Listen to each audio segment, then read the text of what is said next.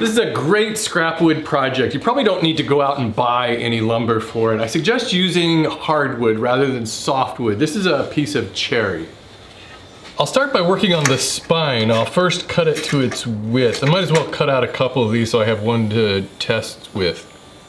I need to make this board a little bit thinner, so I need to raise my blade up a little higher than the width of that board. About there. I'm gonna set up my gripper to assist with this cut. First thing I need to do is move this middle one over out of the way. This one's gonna hold the workpiece in place, but I need to keep this from tipping over, and that's what this thing here is. It'll slide down like that, and then I can lock it in place. I'm also going to attach this sacrificial cleat to the back of this gripper just to help push that board through a little bit better. And that'll ride back here on the board.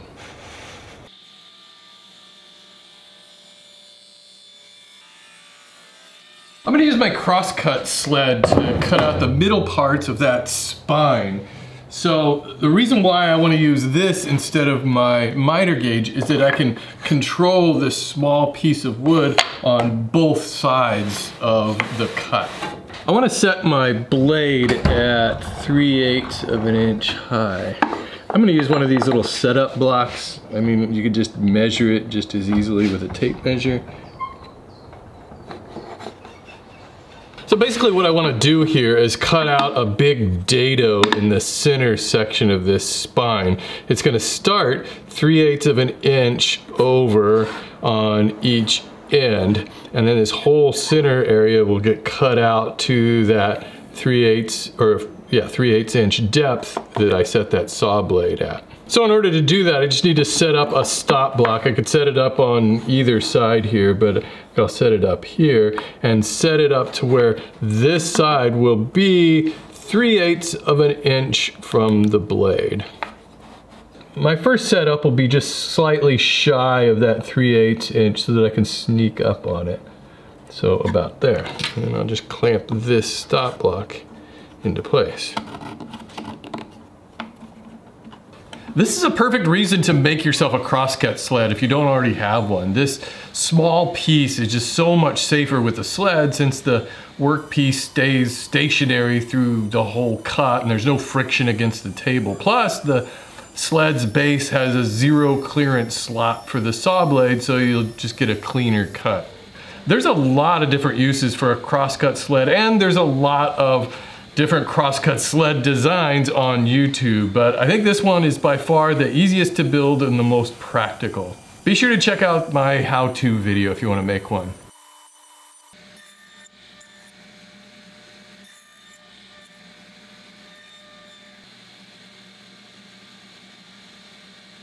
I want the outside of this spine to have a little bit of a curve to it, just like a regular book spine. So I'm just going to make a mark here where I want that curve to end up.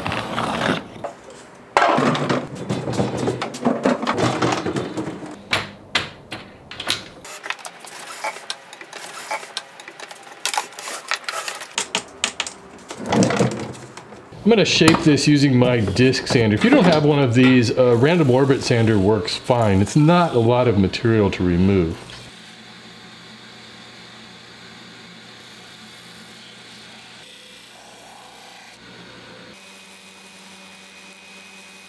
And that's all the curve I'm looking for on that spine. And I need to round over these tabs a little bit so that the cover can open and close. I'll probably need to refine that a little bit more once I start to assemble this. I need to make the book covers much thinner than this 3/4 inch wood. One way to do that would be to use a thickness planer, but that would waste a lot of wood. So typically you'd want to resaw this board. In other words, slice it this way into 2 thinner boards. bandsaw would be the most common tool for this job, but if you're like me and you don't have a bandsaw, you can resaw with a table saw. I mean, I already did that earlier to thin down the spline, but cutting a wide board like this poses more challenges, especially if you want to do it safely, which presumably you do. But it doesn't have to be intimidating. You just need to think through the setup and how the board is going to be supported through the entire cut. You need to keep the board from tipping, and you need to keep your fingers well away from the blade. With my blade raised as high as it'll go, it's still not even close to being able to cut through this entire board, but it's more than halfway, so I should be able to cut halfway through this board and then flip it around and cut through the other way. The first thing I need to do is remove this throat plate because this gap is just too wide there that this board can fall into that. Hey, what was that doing in there? This is my zero clearance insert plate. It's got a slot that's the same thickness as the blade. The only problem here is that I won't be able to raise this blade all the way up and keep my riving knife in place. So I'm gonna need to remove that for this cut. Next, I need my rib fence to be higher to support the full width of this board so it's not so tippy. First thing I'll do is attach this sacrificial fence. This is one I've had around for a long time. It's just got holes drilled in the side of this piece of plywood, and then I've got these kind of clamps here that hold it to my rib fence. Now what I can do is take this wider board and screw it to that board. And in order for my workpiece to travel along here smoothly, I need to make sure that this is square. And right now, it's not quite square to my table. I can see a gap up here on this top part. So what I could do is just shim this up a little bit. So I'll loosen that. I've got these little scraps of wood that I cut off of that spline earlier, so I can just kind of wedge those into place. That looks pretty good.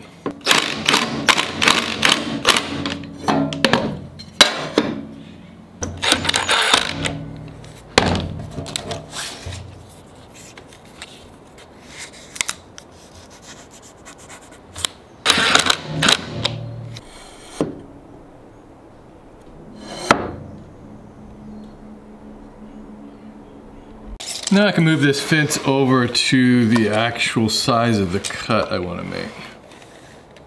Next, I want to set up a feather board. This is going to apply pressure against the board as it's going into the blade and keep it pressed against the rip fence. So I'll just set it up right back here. What you don't want to do is set up a feather board up here alongside of the blade, because that would just press your workpiece and the cutoff piece into the blade. So what this does is this keeps it moving forward and it won't come back. Now, in order to run the board through the blade, I'm going to use a push stick on this side of the board to keep it pressed against the fence. And then I'm going to use this push block. It's also got a cleat on the back that'll help push it through the blade this way. So this push block is going to provide pressure downward and forward. The push stick is going to keep it against the fence. Also, depending on how powerful your saw is, you probably won't be able to cut through that much material all at once. So I'm going to lower it down to about there. If you have a blade dedicated to making rip cuts, it'd be good to install that. That means it would just have bigger gullets in here for the sawdust to come out, and it would have fewer teeth. But this is a general purpose blade, which works pretty well here. Just take it slowly, don't try to force the wood.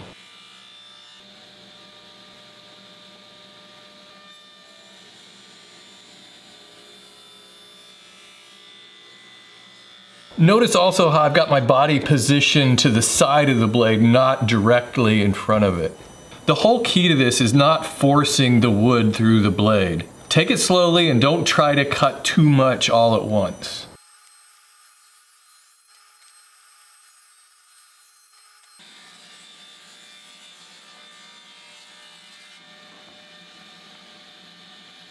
And that's all there is to resawing wide boards. I need to cut a notch in 2 corners of each of the book covers so that they can fit into this part of the spine. I'll use my crosscut sled to cut out those notches, but I need to remove this safety guard first.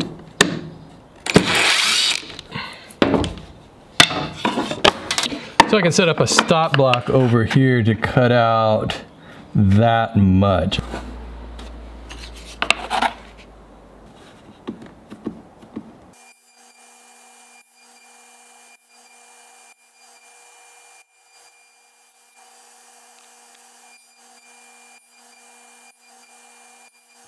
This will give you an idea of how this is all going to go together. So this back cover will get glued into place, and this front cover go in here like this and then swing open. In order for this to swing open, I need to round over this edge.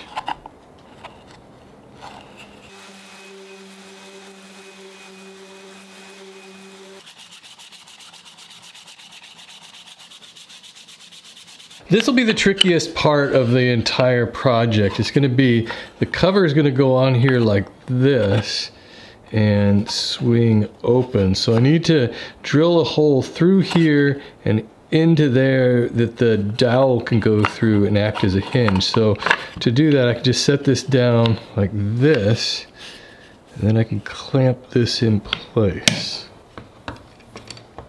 I've already found what I'm pretty sure is the center point there, and I've just made a divot using an awl. And I've got a brad point bit. Now it's just a matter of getting this as straight in there as possible. I've also put a piece of masking tape here to flag it so I know how far I want to go. I'll stop when I get to that part.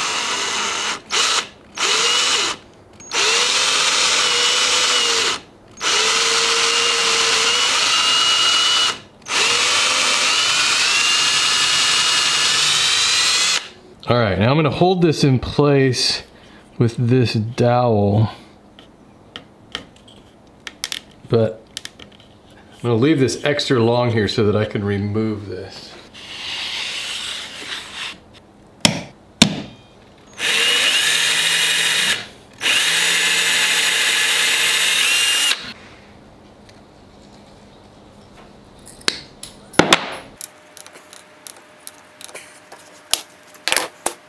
And this is where it's probably going to need some fine tuning. Let's see. So where this is hitting is on this side of the shoulder. And I even mentioned this in the plans that you're going to have to cut this shoulder a little bit deeper, but it's such a small amount that I think I could just sand it out a little bit.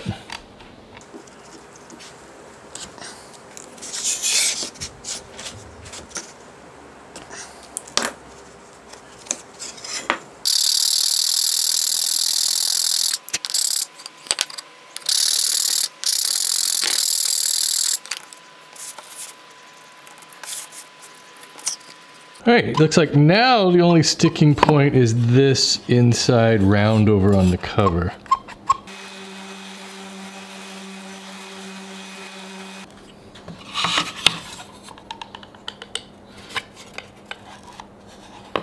Yeah, that'll work. One thing I wanted to be mindful of was that when this cover opens, or the box lid opens, it goes back a little bit more than a 90-degree angle so that when you open the lid, it won't just close back down. It has a positive stop back there. I'm gonna use maple for the inner box just to give that cherry some contrast, and so the edges of it sort of look like pages in a book. I'm just gonna rip this board down to its square. I'm gonna use my miter sled to cut out these miter joints. Of course, there's a lot of different ways to cut miters. You could use a miter saw or just use your miter gauge on your table saw. I like to use this miter sled because it always gives me perfect results. I'm going to cut this down to a smaller size once it's assembled. I just think this will be a lot easier to glue this up with these sort of thick boards. By the way, if you don't have one of these strap clamps, just wrap a few rubber bands around this. That'll work just as well. With that dry, now what I can do is cut it down so that it fits within this spine. So somewhere around in here. I just want this inside part to look a little less chunky. Here's what that'll look like. I've cut these three sides about the same thickness. Looks like this one's a little bit fatter, but it doesn't really matter. And it fits in there. I've kept this side a little bit wider. All of these dimensions will be in the plans.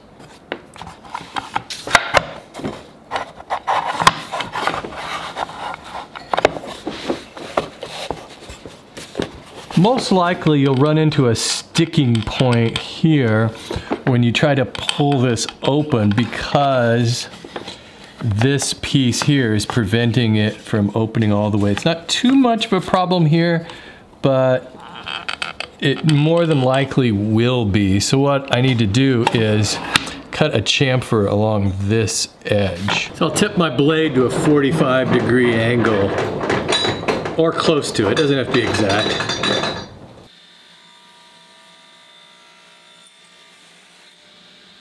Now that can fit in there like that, and it should have enough clearance. I'll use my router to make a small chamfer around the edges of that inside box. And I'll slightly round over the edges of the book covers. I sanded everything down nice and smooth. Now I can glue this to the cover. And I want to make sure I glue this part to the spine, like this. Whoop! Uh-oh, it's got glue all over everything. And the front cover too.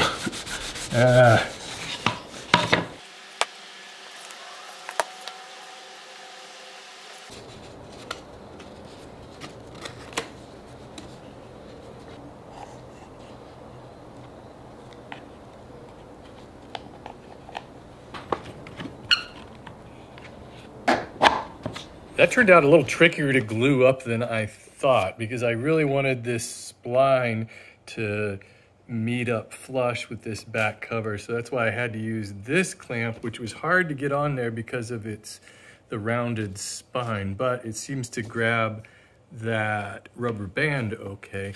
And then I've got to have enough pressure holding this down and then this way. So anyways, just creative clamping, I guess.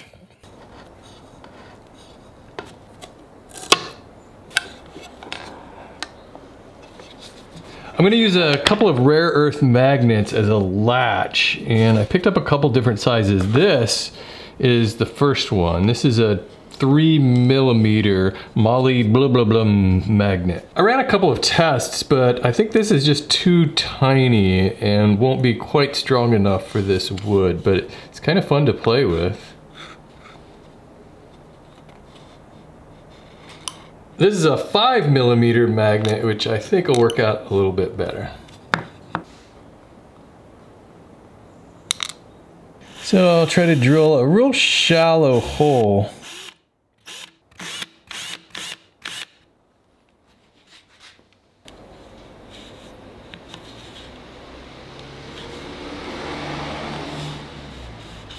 Now I just need to determine where that magnet is going to line up with the magnet on the cover. And I think what I'm going to do is use this little nail. It's like a brad.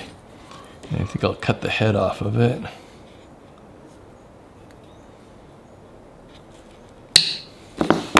And then I just kind of plop it in that center hole where the bit went.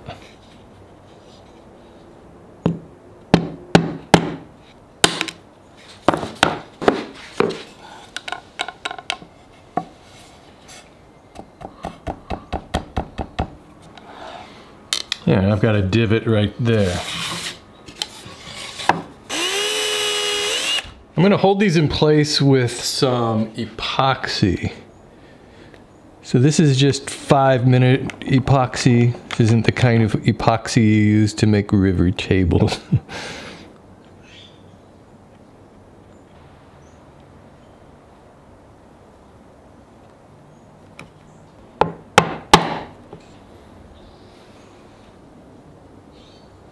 I made a mark on one side of this magnet so I would know which way it goes so that it'll connect with the other one.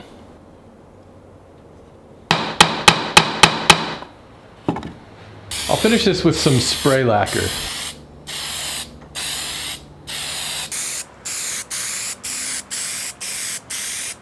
I'm lining the inside of the box with felt.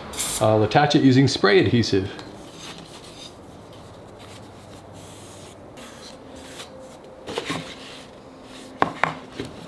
I'm applying some paste finishing wax to these dowel pins before I stick them in. This will just help them hinge a little bit easier.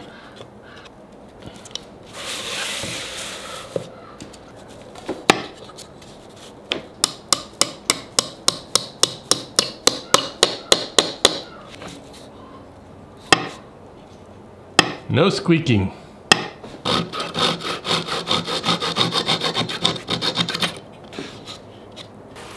And I might as well apply that finishing wax to the rest of the project.